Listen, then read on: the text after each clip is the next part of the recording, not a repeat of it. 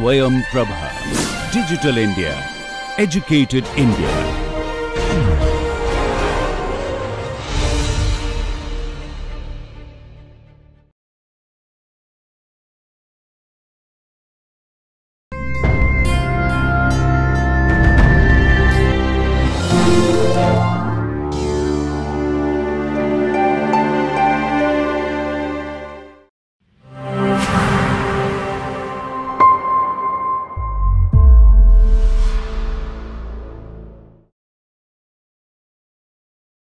Welcome everyone to another session of working with ArcGIS. In this session, we are going to pick up from where we left. So we were working with vector data. We introduced ourselves to polygon, type vector data, and we looked at districts, states, taluks for India, and we sort of focused down to Uttar Pradesh. We looked at the districts level data. On your screen, you have a bit of a visual. Let me just zoom to layer for your for your convenience. I will also remove labels, things that we have done till now. And what we did previously was, we used this intersect tool in the toolbox, the geoprocessing toolbox under view in geoprocessing. We used this tool under analysis, overlay, and intersect to provide an intersection of a line data, that is the railroads data for India, downloaded from DEVA GIS, and the districts level data for UP. And consequently, we created this table which is called as UP Districts Railroads Intersect Table 2 using this tool. On your screen, if we go to catalog, you can see the location of these data, right? We talked about managing data using Arc catalog. And on Arc map, we have a visual of the data, and on the table, in the table, we have this intersection of the rail lines as they pass through each district. We calculated the length of these, entities. We actively added a field called length, and we calculated geometry and calculated length of rail lines passing through each of them. And we figured that, if we focused on Saharanpur, we said, okay, select by attributes, and I want to select by name 2, and I want Saharanpur, right? So we did all that in the previous, towards the end of previous, okay. And I have these 11 of 437 units selected. And if we sort of focus on where these selections are, well, they will happen to be on the, in the Saharanpur district. So this is going to be a Saharanpur district. If I open the attribute table, I say select by attributes and I say apply, all the rail lines that are passing through Saharanpur are then selected as individual entities, right? So the FID Uttar Pradesh, which is 62, which refers to name 2, the district name being Saharanpur, is intersected with the FID of the railroads, which provide us individual unique railroad types, and then from these we calculated the length. So if I were to sum the length of all the selected portions, the 11 selected rows, then I will have the length of railroad lines in the Saharanpur district in UP. That's pretty powerful, right? We understand now, right, if we do data analysis, if we can get these data in comma separated format, which is the .csv or .xl formats, then we can do a lot of things on our traditional software like Python, on Stata. If you work in, if you're an economist, or you have experience working with Stata or with SPSS or with R, you can take these data there and then start manipulating them, right? So if I could sum the length by district, unique districts, then I will get the exact length of railway lines in each of these districts.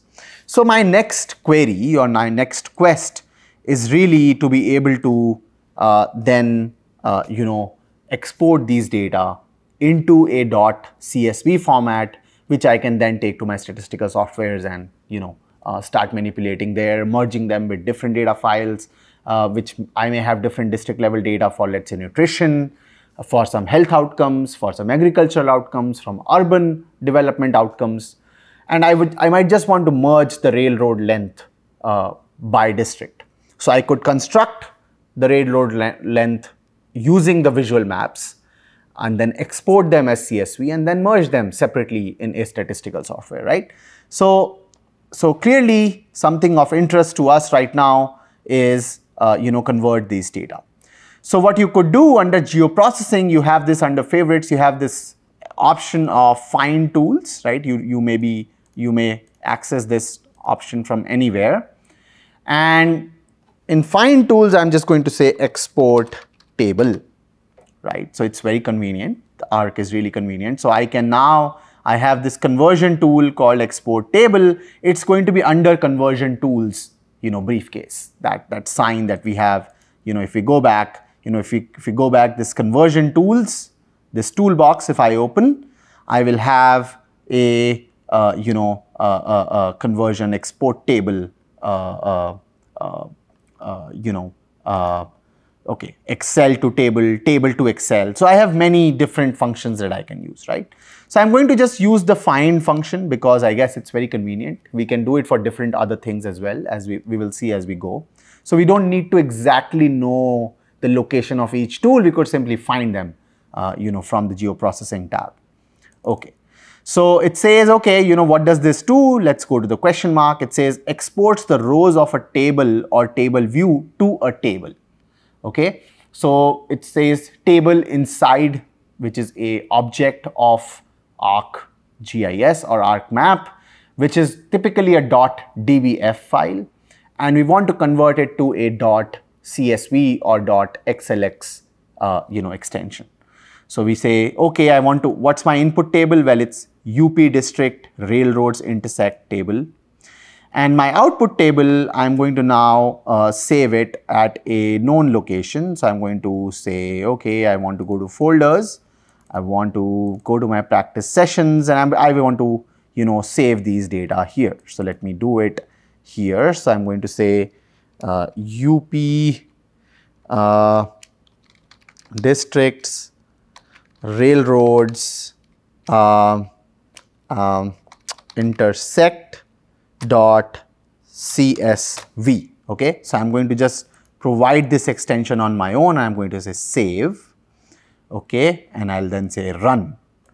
Okay, so it runs it. It says, okay, export table is completed. Fantastic. And it gives me a .csv on standalone tables. But I don't want the table to be inside ArcGIS. Rather, I want to be able to open it on an Excel as an Excel file. So I'll go to my Windows Explorer. I'll go to desktop. I'll go to my location of the data.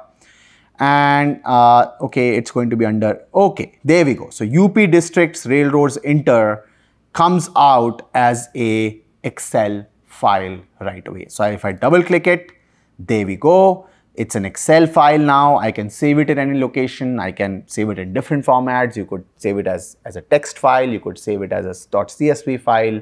You could take it to software like SAS, to R, to Stata, whatnot, right? To Python or whatever you are comfortable working with. So the entire data set has now been transported into this particular format, right? So I have my FID Uttar Pradesh, which is the original ID for Saharanpur. It is 62. So wherever I see 62, it's all Saharanpur, right? And here we go. The name is Saharanpur here. And then I have my railroad ID right here, right? And then I have length. And we figured in the last class by cross-validating using the measure tool that these are in hundreds of kilometers. Okay, so I'm just making sure that I have the unit right. I'm going to still save as. I'm going to say, okay, I will say convert arc converted UP district level railroads. Okay, so I have my lengths. Now I can take it and I can do, okay, so I want to just save this file differently. I can just import it in any system.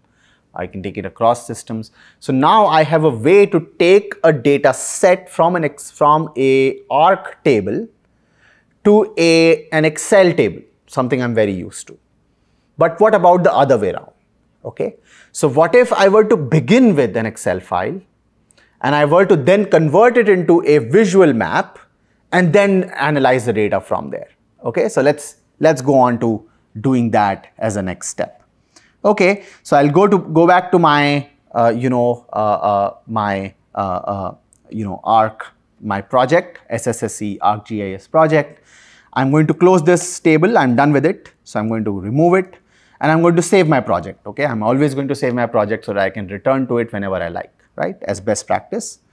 Then I will do zoom to layer so that things look, not so bizarre. And now I'm going to show you a points data set, right? So the vector data occur as polygons, as lines and points. So we have seen polygons, we have seen lines, we have seen how they can both interact with each other. Now we will look at points. For that, I want you to pay attention to this India Water Resource Information System database of the Government of India. Okay, so you can simply Google India WRIS and it will give you, the first thing it will give you is India WRIS portal. On this portal, you can navigate to groundwater data.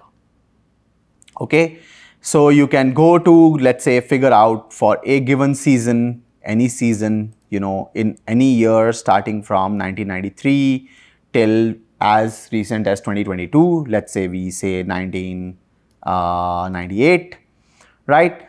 And we say, okay, so there are 4 seasons, January to March, April to June, July to September, and October to December. All these seasons are basically quarters in a year, but they also map your monsoon seasons and the crop calendar of India, right? So groundwater monitoring in India logically happens according to the monsoons and non-monsoon seasons. So of course, July to September is the monsoon season. April to June is pre-monsoon. October to December is post-monsoon, right? And January to March is something like a post-monsoon, winter season.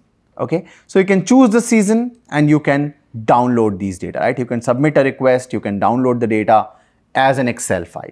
Okay, so I've done that for you, beforehand. So I'm going to, close this window and I'm going to show you a data set that you can, get from there. So this is a groundwater levels data.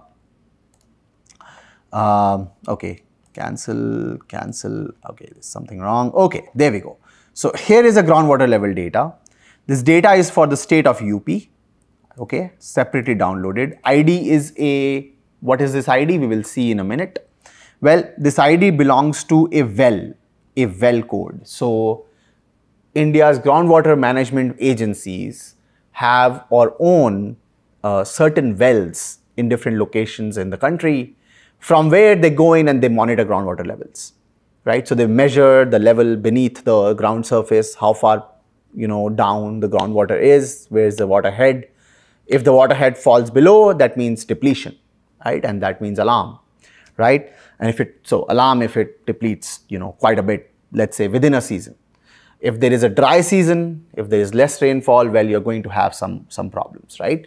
These are the data that I was showing you through the lecture series as well, right? So you can now, using these data, go back and revisit all the different things that we talked about these data. All of those functionalities that we talked, we can do all of those on ArcGIS, right? We won't have the time to do that through this particular module, but once you are able to use these data, play with these data, analyze, manipulate these data on, on ArcGIS, you can, do all those functions on your own. Okay, so what do we have? We have these well codes. Against each well, I have a latitude and a longitude. So I have my XY coordinate exact location on a map where that well is located. Okay, and the data is in public domain. Then I have the year, which is 1998. So this is the data for 1998 and it's post-monsoon Kharif. Okay, Kharif is the season of cropping, which happens, Kharif is during monsoons. So it's going to be the July, August, September. And post-monsoon Kharif then would probably mean, either those 3 months or October, November, December. So it's one of those months which is after monsoon, probably just after the Kharif season. And what you see as values here are meters below ground level. So at this particular well in Bagpat district, at this location in 1998, the water head was 8.8 meters below the ground surface, right? So this is now powerful data. I'm used to working with these data, right? It's a cross-sectional data set for all its worth. If as applied statisticians or applied econometricians we know that this is a cross-sectional data set. Now, how do we think of this as a spatial data set? Well, there is a spatial delineation. I have the lat long. The question is, how do I now exploit this spatiality of the data? Okay, that's where ArcGIS will come into picture. Okay, so we are going to go back to our software. We are going to the soft folders. Okay, so I have my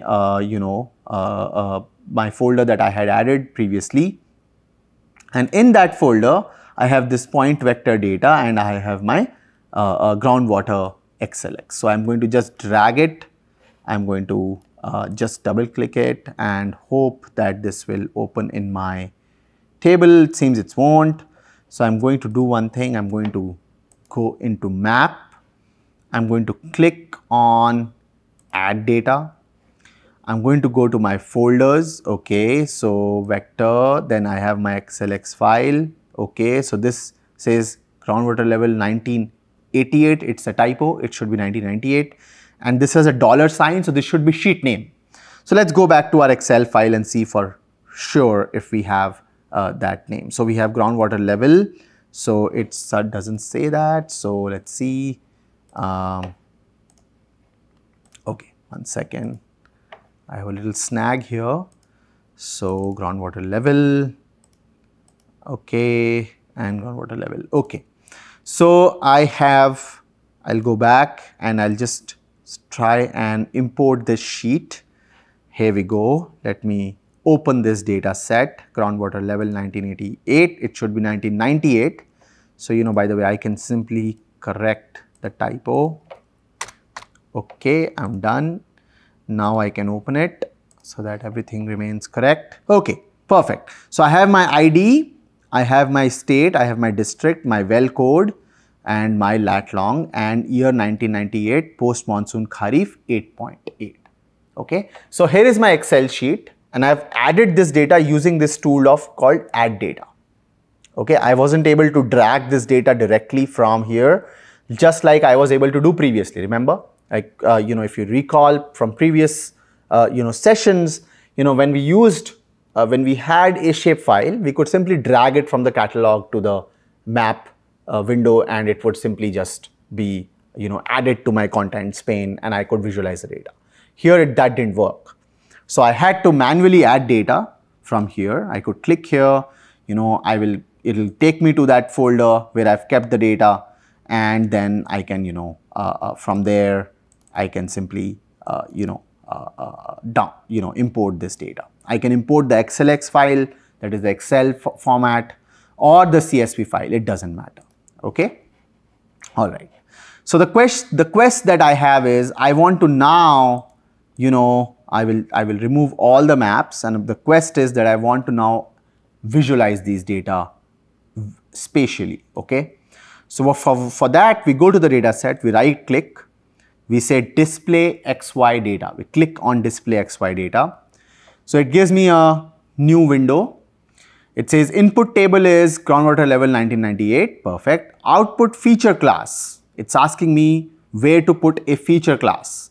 I'm going to give it a location. I'm going to say, okay, give it to me right here. So I want groundwater level 1998, oh sorry, 1998.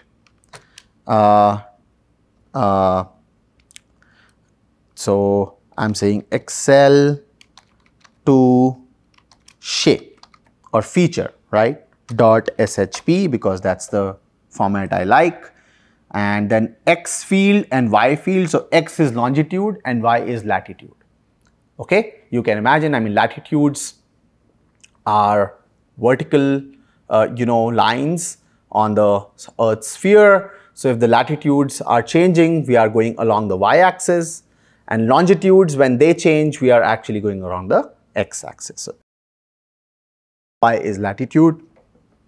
Z, we do not have a z field, right? Why? Because we don't have a height. Our data is 2D, it's not 3D, right? So with regards to location, spatial domain, our data is 2D. We have 2 coordinates, right? We don't have 3 coordinates. Okay. Very, very important coordinate system. It is WGS 1984. That is very critical because remember, all my vector files are WGS 1984. So if I am to actually overlay them on a map and make sure that if I see a well location at a given sort of with some reference of a district, it's indeed in that district. I need the exact same projection system. So that's great. It has already provided me the projection system that I like. So I'm going to say okay. There we go. Okay. So here on this screen, on your screen, what you see is a groundwater level data set for 1998 as a shape file, right? I can now right click and open attribute table. The same attribute table as earlier opens, right? There are 1,309 units in this attribute table. That means there are 1,309 unique wells distributed across the Uttar Pradesh state, right? And not only the shape resembles UP, but if I actually now check UP state vector file, see what happens is that I'm actually able to find the envelope of these wells. Now this is phenomenal. I can go from a attribute table in Arc to an Excel file, and I can start from an Excel file and come to Arc and do all the manipulations I like. Okay, all right. So what else can I do? Okay, so one thing is I can probably look at the properties of these data. Well, let's look at the spatial reference. Well, WGS 1984, I specified the GCS, right? So it is the same as I like. The angular unit is in degrees, and so on and so forth, right? So there are all these details. Now I can also view which district has which data. Okay, so I can go and check the districts file. Here we go. We can see that some districts have much higher density of monitoring relative to some northern districts. Maybe these are hilly regions, remote areas. It's not possible to put wells or monitor them. It may be very costly, and hence you may have a lower density of wells in those regions, right?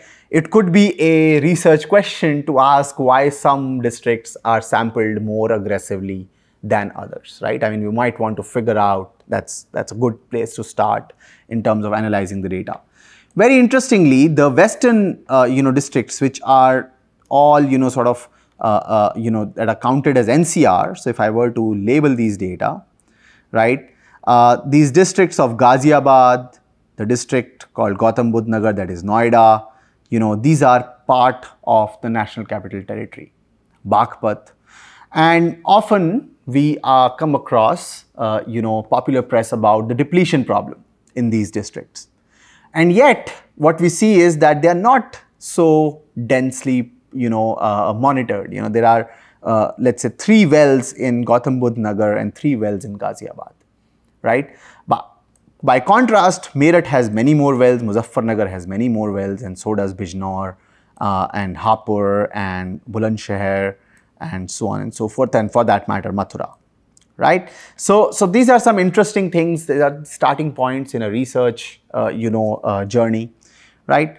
Now, I might want to figure out, okay, can I actually visualize the water levels across districts? Well, let's try. Let's remove the labels because we don't want to clutter. We go back to our, point data and we say symbology. Okay. Now under symbology, I will say, okay, you know what, I want to look at proportional symbols. I want to look at proportional symbols, and I want to look at the field which is post-monsoon Kharif. Well, I don't see it here, okay. So ArcGIS is not reading it. So for that, I will go and I will now open my attribute table. I will add a new field. I will call the field groundwater 1998 meters, or let's say MET, or just M, and I like to have these things, okay, so I'm done with that. I would like to have the data type as double, and I will just say I'm done. So it will say, do you want to save this change? I will say yes, I want to save this change. Perfect. So I have my new field, groundwater 1998 meters. I'm going to right click, I'm going to say calculate field, not calculate geometry. Calculate field, okay. I go there, I say groundwater 1998 meter, I want this to be equal to post monsoon, and I will say apply. It will give me, it will do it, it has done calculations, right. So I can see the values are similar, but it has given me a lot of warnings. And if you pay attention, the warnings are where the post monsoon level was NA, and it doesn't know what NA is. NA is a text string, so it converts it to zeros. Okay, so this is a caveat, so you have to be very careful about this caveat, right? Okay, so apply, okay. Okay, so we have a new stream now. Let's again go back to symbology. There it is, and catching the field groundwater 1998 meter. I'm going to use it. Wonderfully, it gives me a visual, understanding of groundwater status in 1998 across districts. Well, it does it in 4 classes, or let's say 5 classes, which go from 1 meter till 10 meter and above, right? So these are just less than or equal to 1 meter, 1 to 2.5, 2.5 to 5, 5 to 7.5, greater than 10. So a larger circle resembles a worsening groundwater depletion problem. Okay, so larger circles are a reflection of, greater problem. So I can play with the template. So, minimum size, I don't want the sizes to be so large. So I'm going to say minimum size is 1 and maximum I want the size to be 40. Okay. What that does is it makes my graph look much clearer, right? My visualization becomes clearer. So I'm done with symbology, but something I learn by this symbology is that I have some depletion problem in 1998 in the bordering districts of NCR, but not so much, maybe on the southern side. And the depletion problem was certainly higher in the southern UP belt, that is south of the Ganges River, than in the north. So I'd see no real depletion problem happening in the north, whereas south was already stressed so far as groundwater resource was concerned, and this is 1998, right? So I'm talking about 25 years ago, right? Okay. All right, so I have visualized, I've done some symbology, I've visualized this data. Now I may have a query that I want to learn about average groundwater level inside a particular district or across all districts. So what do? Well, I transport my knowledge from how I intersected the line feature with the polygon feature. I'm going to do the same. I'm going to go to geoprocessing. I'll say show me geoprocessing, go to analysis, overlay, and intersect. What are my input features? Well, my first input feature is UP districts. Okay. My second input features is the groundwater levels. Okay, I'm going to rank 1 and 2 just like I did previously. I'm going to give the address of my output feature class, and I'm going to say UP districts groundwater 1998 post monsoon, so PM intersect dot shape. Yes, I want to join all attributes. I want the output to be same as input, right? I actually want it to be a polygon. So let's see if it does it. It won't do it because it is only giving me 2 options here. But if I were to change ranks, I'm going to make it 2, make it 1. Let's see if it allows me to save these things as a polygon. It doesn't. So I'm just keep my ranks. My districts are my primary query. I want to understand the groundwater situation within a district. So I want to take an average, or I might want to know standard deviation of groundwater levels in a district. I might want to know the median level in a district. So I basically want to sort of do some kind of a spatial join between the district and the groundwater file. I know that wells are also identified by district, so I could directly do it in the Excel sheet. But I could also do it, if I did not have that identifier in the groundwater data, I could still use the lat-long information and then join it to the districts. Okay, you could do it to taluks, right? So the original groundwater file does not identify which well falls in which taluk. Well, by intersecting the data, you could actually join the taluks to the groundwater wells, individual groundwater wells. Actually, you should do that as a homework, right? Okay, so I'm just going to say run.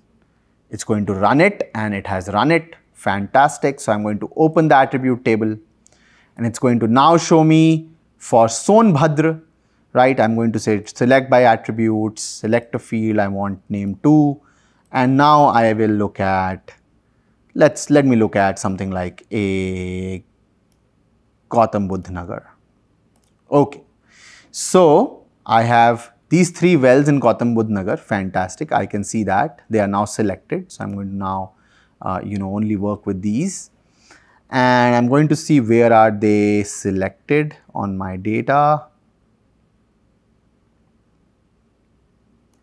Okay, there you go, there you go. All right, all right, all right, all right. Gorakhpur, Amethi, Raebareli, Amethi, Unnao, Azamgarh, Balia, okay, Ghazipur, yes, okay, okay.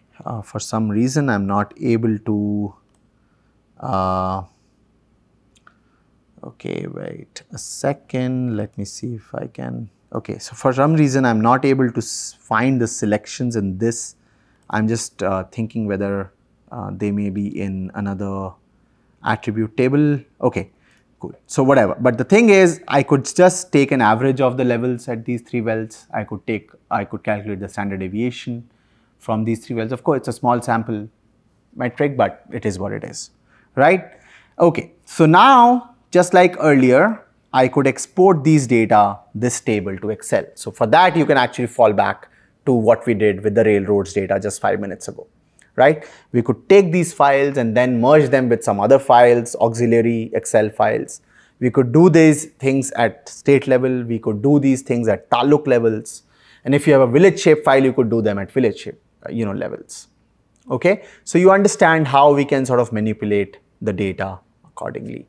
Okay. So that's about it. We have seen vector data of 3 types. We have seen how to manipulate them, how to store those data, and how to visualize those data, use symbologies to create, informative maps, right? Publication ready maps, really. And finally, now is the time to look at some raster data, right? So another data type that we have worked with, and see if we can now sort of, find ways to not only visualize raster data, manipulate them, but also sort of read them into polygons like districts, or something around an outer ring of a well, right? I could just draw an outer ring of a well and read those data in the districts, and then export tables into Excel and do some manipulation, some analysis. Okay, all right. So thank you very much for your attention. That's about it for session 4. We'll do a short session on raster data shortly later. See you then. Thank you.